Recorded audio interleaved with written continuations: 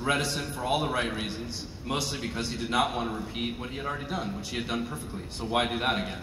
And we had several conversations with him, and he really challenged us. He challenged us beautifully, and it forced us to think outside the box, and yet it also forced us to say, what is important about the box as it existed for people who love Next Gen, and what is it about this great captain that everybody loves so much?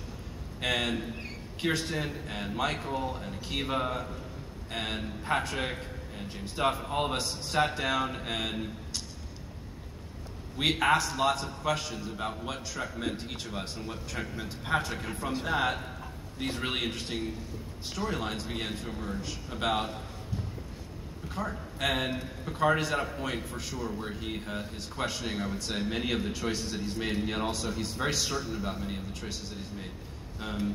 And I think it's allowed us to shake the character up in ways that give you new things to play, while also honoring and respecting everything that has already been done so well.